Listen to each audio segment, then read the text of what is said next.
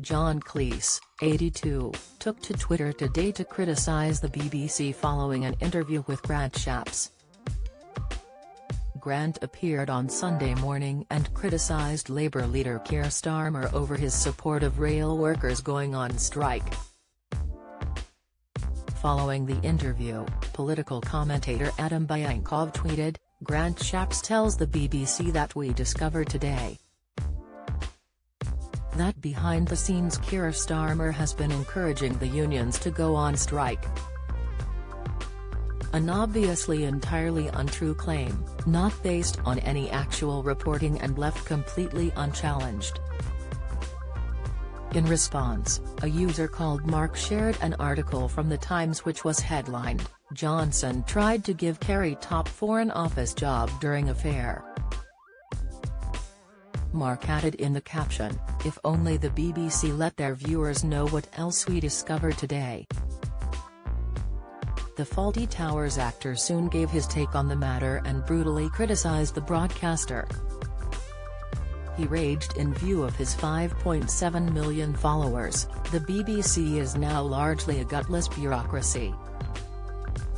A bunch of jobsworths, incapable of establishing a creative atmosphere, and concerned only with hanging on to their jobs."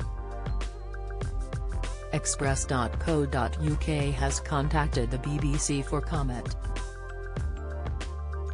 This is not the first time John has blasted the organisation. Back in December, the actor walked out of an interview with BBC World Asia and alleged that it was deceptive and dishonest. He later shared a series of angry tweets and confirmed that he was issuing a formal complaint.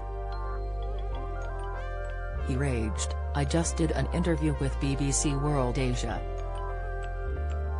It was to talk about the shows I'm doing in Singapore and Bangkok. Instead, the interviewer, whose name was, I think, Karishma, started asking me questions about cancel culture.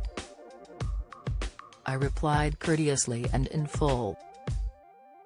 She then asked a disjointed question, clearly trying to portray me as old-fashioned, uncaring and basically harmful." John became infuriated and walked off when the interviewer asked a question about American comedian, Dave Chappelle. He continued, "I removed my headphones saying that this interview was not what I had agreed to. So I am formally complaining to the BBC about the deception, dishonesty and tone of this interview."